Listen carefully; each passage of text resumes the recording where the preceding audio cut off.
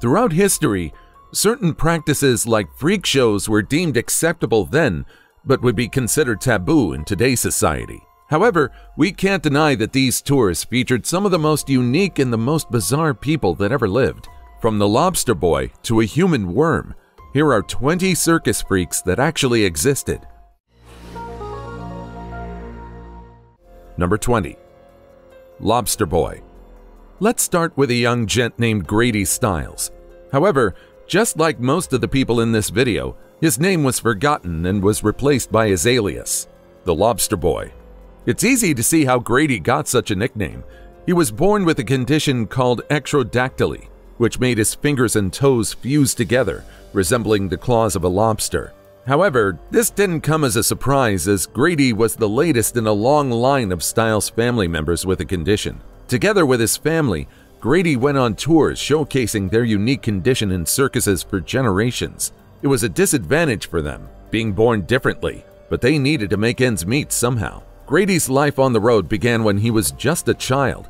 He traveled with the Carney, short for Carnival, community and quickly became a main attraction. Audiences were fascinated, and Grady's act drew crowds from all over. But behind the curtain, his life was far from easy. Grady was known to have a temper, and his personal life was fraught with challenges, including strained family relationships. In time, Grady the Lobster Boy used his very own hands to commit atrocious crimes that changed his family name, which was once only associated with the circus, to sin and death. Before we go on, like this video, smash the subscribe button and click the notification bell right now. Number 19. The Bearded Lady. As the name suggests, the Bearded Lady, Annie Jones, stood out because of her facial hair. Born in 1865 in Virginia, Annie's life was anything but ordinary from the start. Strangely, by the age of 5, she had a full beard, a result of a condition called hirsutism. As a child, Annie got kidnapped because of her bizarre appearance. After all, a single person with potential as an attraction could give people big money. Although it's morally wrong, many people at the time did what they could to earn money, including kidnapping a young girl. It wasn't until later that she drew the attention of P.T. Barnum, the master showman, who saw potential in young Annie and introduced her to the world of show business. This might sound like taking advantage of a child today, but back then it was different. Annie became one of P.T. Barnum's most popular acts. People from all around the world came to see the young girl with a shockingly long beard. As she grew older, Annie's act evolved. She played musical instruments, sang, and even engaged in debates with the audience, showcasing her intelligence and wit. But the pressure of life in the public eye took its toll. While she found love and married, she also faced heartbreak and personal loss. Unlike many in the so-called freak shows, Annie recognized the indifference between people and the performers. She felt the need to push back against the term freaks and advocated for their rights as performers. Unfortunately, Annie still lived a relatively sad life because of her genetic difference. Number 18. The Camel Girl. Ella Harper, known as the Camel Girl, is quite easy to spot among many. After all, unlike most people, she walked on all fours, and her feet were twisted. It's because of her strange condition that she became known as the Camel Girl. Ella was born in 1870 in Tennessee, and as a newborn, known as genu recurvatum made her different. It caused her knees to bend backward, removing her chances of walking upright like most people would. From a young age, Ella's unusual gait drew attention. Just like Annie, the Bearded Lady, she joined a circus at a young age. W.H. Harris's Nickel Plate Circus became her home, where she gained her famous moniker. And although she gained popularity by touring with the circus, Ella knew it wasn't the life she wanted. In the circus, she was receiving about $200 per week salary for her appearance. In today's money, that's around $6,500. That's not really bad considering her circumstances, right? But, well, it probably didn't feel good to be treated as a mere attraction rather than a human being. Ultimately, Ella Harper left the limelight and married a schoolteacher named Robert Savely. After living a life with him, she died at the age of 51 in 1921 and was buried in Spring Hill Cemetery in Nashville, Tennessee. Number 17. Cuckoo the Bird Girl. Meet Minnie Woolsey, but many might recognize her by her stage name, Cuckoo the Bird Girl. Now I don't know about you, but her appearance in black and white photos is quite unnerving, to say the least. Born in the late 19th century, Minnie had a rare skeletal disorder known as Virchow-Seckel syndrome that affected her growth and appearance. With a bald head, bird-like feathers, and a small stature, she was a unique figure, to say the least. Minnie's journey into the world of entertainment began when she was discovered by a showman who saw potential in her distinct look. To sell her story further, there were rumors that she was rescued from a mental asylum in Georgia. She soon joined the circus circuit, adopting the name Cuckoo the Bird Girl. Her act was simple. She danced, moved to the music, and interacted with the audience. People were curious, and she quickly became a notable figure in the sideshow community. Her most notable appearance was in the 1932 film Freaks, where she joined a cast of other unique individuals. The film, while controversial at the time, has since become a cult classic, giving viewers a glimpse into the lives of those who were different. The end of her life is unknown to us to this day. There's no information on when and how she died. Number 16. Wang, the human unicorn. If Wang lived in today's era, he would definitely be a head-turner. After all, it's impossible to miss the 13-inch horn at the back of his head. This unique feature quickly garnered attention, starting when a Russian banker spotted him in 1930. The man took a photo of him and sent it to Robert Ripley, the show's creator, Ripley's Believe It or Not. At the time, Ripley was trying to get Wang featured in a show known as Auditorium, but the man refused. However, his fame still soon passed Chinese borders. Despite the fame and attention, little is known about Wang's personal life. Did he have a family?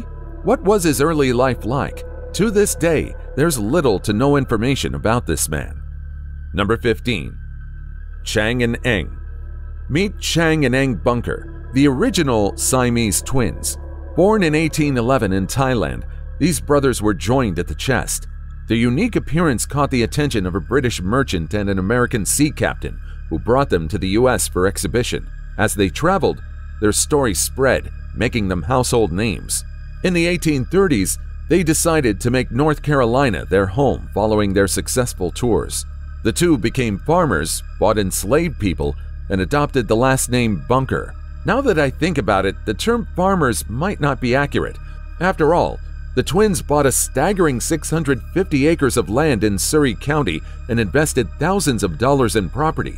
Overall, their wealth would have amounted to over $2 million in today's money. The twins also married sisters Sarah and Adelaide Yates, and between the two families, they had 21 children.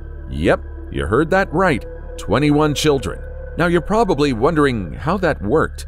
Well, the twins had an agreement. Chang and Eng's families lived in separate houses, so the twins decided to stay at each other's homes every 3 days.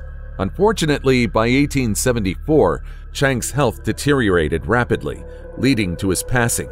Eng tragically followed just hours later. Both the twins died at the age of 62. While that's relatively young, it was still longer than most people lived at the time. Number 14. Schlitzie the Pinhead. It's hard to forget the appearance of Schlitzie the Pinhead once you see him. Born on September 10, 1901, he was originally named Simon Metz and legally adopted the name Schlitzie Surtees. His bizarre appearance was caused by a condition known as microcephaly, which caused him to have a smaller brain and skull. This condition gave him a stature of just 4 feet and limited his cognitive abilities to that of a young child. In fact, as an adult, Schlitzie only had the mental aptitude of a 3 or a 4-year-old. However, his condition led him to sideshows. Throughout his career, Schlitzie was often presented as a pinhead or missing link in sideshows. He was sometimes dressed in a muumuu, making him stand out amongst others. This attire, combined with his unique features, made him a sought-after attraction in various shows, including the renowned Barnum and Bailey. Schlitzie's most notable film appearance was in the 1932 movie Freaks, which further cemented his place in popular culture. Because of his condition, a chimp trainer named George Surtees volunteered to care for him. Despite the difficulties, the man claimed that he loved Schlitzie like his very own son. However, after Surtees died in 1965, his biological daughter decided she wanted nothing to do with Schlitzie and put him under the care of a mental institution. Despite his mental aptitude, Schlitzie understood that the mental facility he was in was sad and cold. He knew no one, unlike in the sideshow where people talked with him and laughed alongside him. He remained there for 3 long years until another performer named Bill Unks saw him and decided to take him in. Unks appointed himself as Schlitzy's caregiver while touring. Despite Schlitzy's fame, the man never had a home or fortune. In fact, when he died, he had no money to afford a proper gravestone.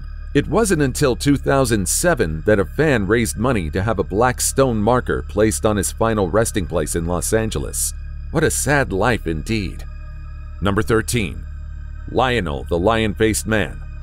Born as Stefan Bobrowski, Lionel was a man who struggled because of his bizarre condition. Because of hypertrichosis, Lionel's face and body were covered with hair, making him look like a lion. The story goes that his mother believed his condition resulted from witnessing his father being mauled by a lion while she was pregnant. It's unknown whether this backstory is real or just another scheme created for Lionel's fame to skyrocket. In his early years, Lionel was discovered by a German showman who saw potential in the young boy's distinct appearance. This marked the beginning of Lionel's journey into the world of entertainment. He traveled across Europe, showcasing his lion-like features.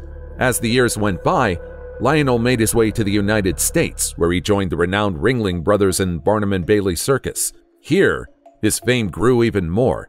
By the late 1920s, he decided to retire from his sideshow career and move back to Germany. The last report about him claims that the man died in 1932 at the age of 41. Number 12. General Tom Thumb. Among the names that were known throughout Europe and America in the 19th century was General Tom Thumb. Born Charles Sherwood Stratton in 1838 in Bridgeport, Connecticut, he was a unique person who, by the age of 5, had only grown an inch since he was 6 months old. He was among the many who joined P.T. Barnum's show. The master showman taught him to sing, dance, mime, and impersonate famous figures.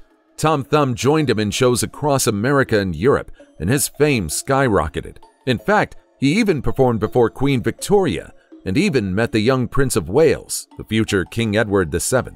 People swarmed around him everywhere he went, but he knew that many of them didn't see him as a normal human being. He was merely a novelty and an attraction. Later in life, he married Lavinia Warren, also a little person. Their grand wedding took place at Grace Episcopal Church, and the reception was held at New York City's Metropolitan Hotel.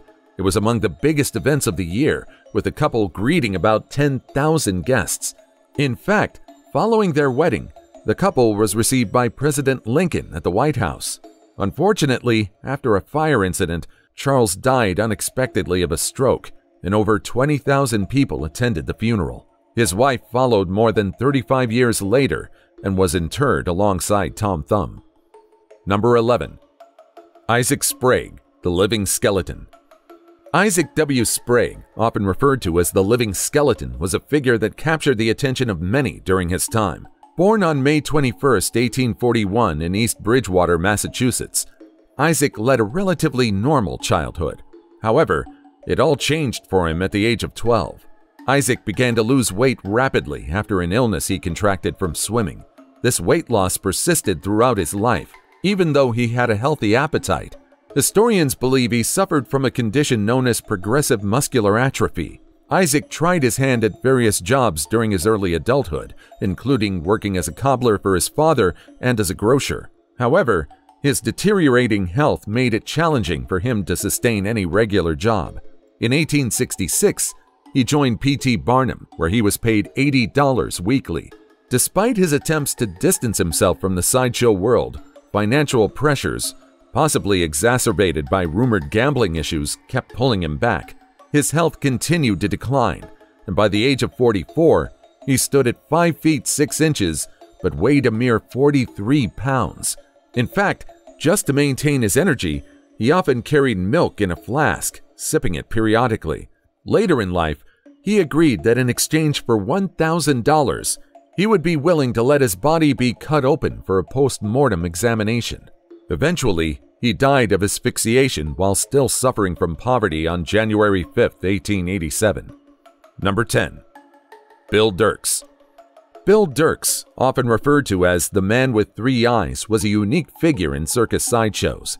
Born on April 13, 1913 in Jasper, Alabama, Bill had a condition known as frontonasal dysplasia, which resulted in a prominent cleft down his face, resembling two faces.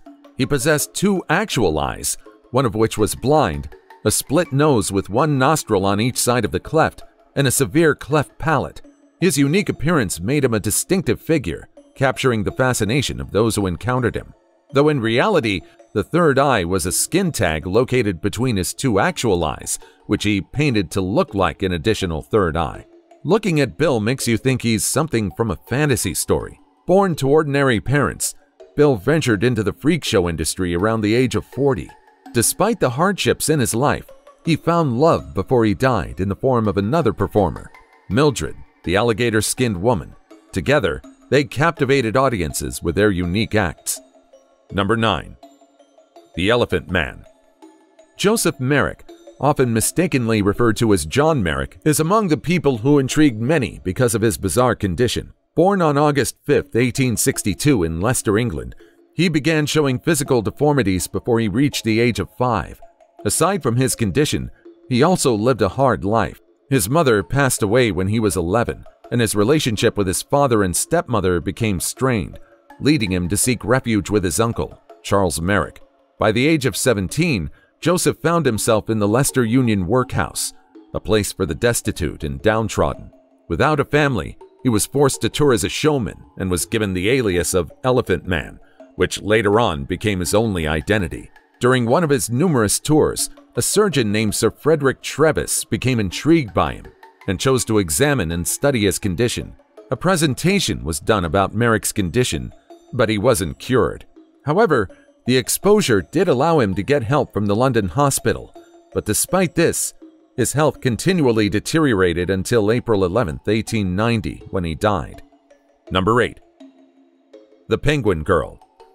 This is Mignon, often known as the Penguin Girl, and she was a remarkable figure in the world of sideshow attractions. She was born with phocomelia, a rare congenital disorder that caused her arms to look noticeably short, resembling a penguin's.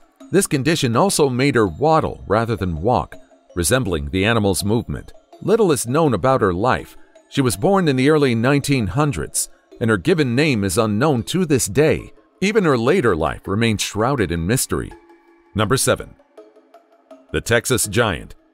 In the early 1900s, a figure stood tall, quite literally, in films and sideshows. This was Jacob Reuben Ehrlich, but the world knew him better as Jack Earl, the Texas Giant. Born in Denver, Colorado in 1906 to Polish Jewish immigrants, Jack's life was anything but ordinary. As a child, he was small for his age, but by the age of 10, he towered over 6 feet.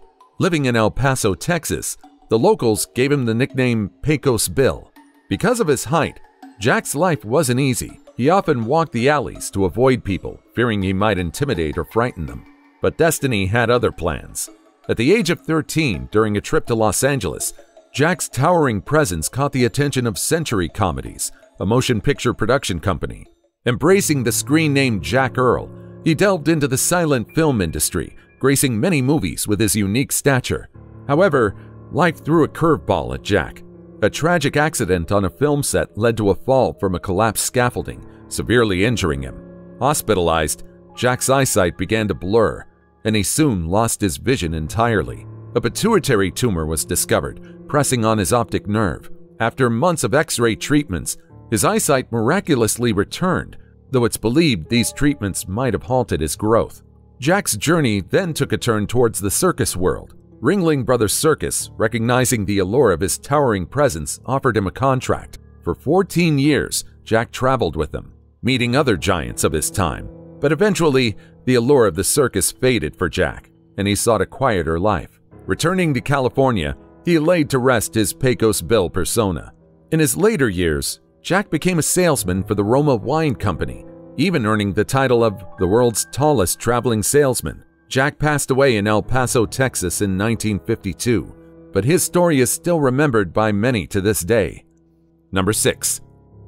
The Living Half-Lady. Born in the early 20th century, Gabrielle, later known as Mademoiselle Gabrielle, became known as the Living Half-Lady because of a condition that led her to be born without the lower half of her body. She utilized her unique condition to participate in shows and exhibitions. Many performers came to know her as a warm, candid, and loving person. She formed deep bonds with her fellow performers. She also had a healthy belief that just because she didn't have a lower half, her identity as a woman was not reduced. Many described her as beautiful, charming, graceful, and demure. In fact, she attracted men and married at least 3 times during her lifetime. Unfortunately, the later parts of her life and how she died are unknown. Number 5. The strangest couple in the world. Al Tomaini was born as Aurelio Tomaini in 1912.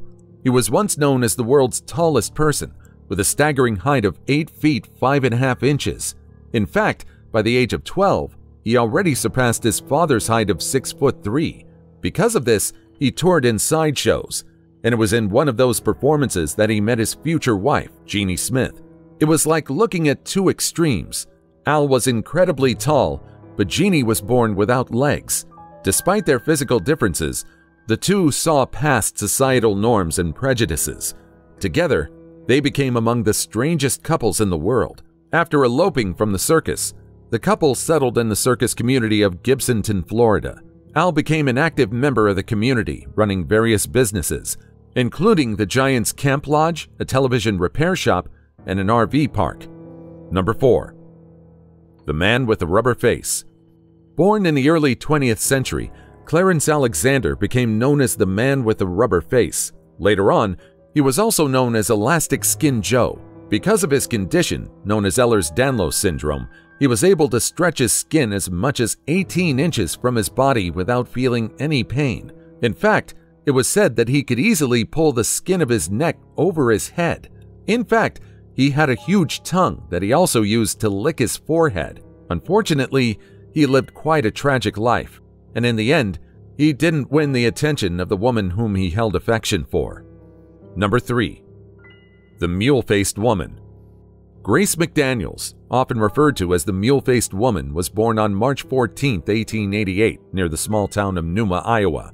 Her distinct appearance was attributed to a condition known as Sturge-Weber syndrome. Grace's entry into the world of sideshows began when she won the title of the Ugliest Woman in a contest in 1935. This event led her to join Harry Lewingston's traveling circus, where she earned a substantial wage of $175 per week. Although that's not a bad wage, I think it was still such a painful title to be associated with. However, Grace still found love, albeit only for a short while. She was briefly married in the 1930s and had 2 children, Elmer and Stella. Despite the public's perception of her, Grace was a devoted mother, often described as going to great lengths to ensure her children's happiness. Her children, later recognizing her dedication, later became her business managers and remained by her side throughout her career. In 1958, while on tour, Grace McDaniels passed away in Chicago, Illinois from natural causes.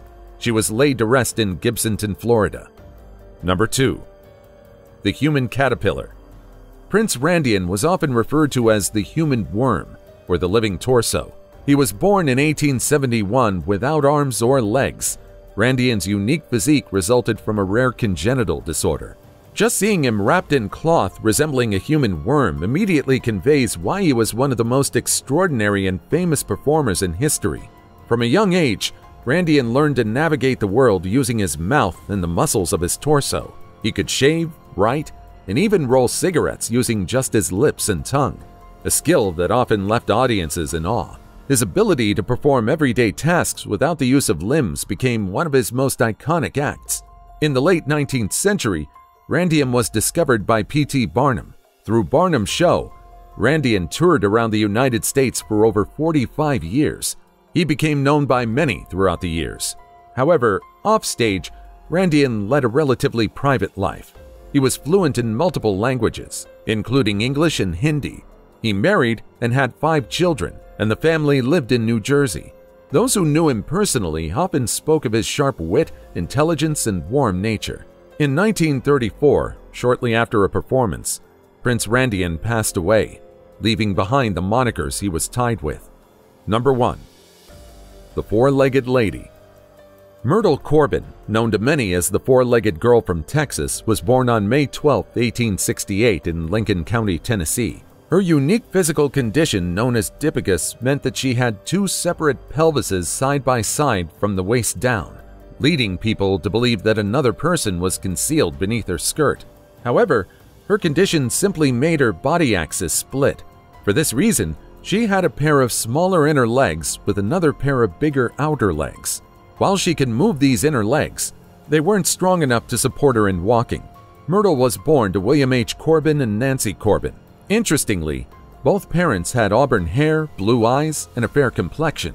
They looked so alike that it was often pointed out that they weren't blood-related. The Corbin family had 4 children, including one from Nancy's previous marriage.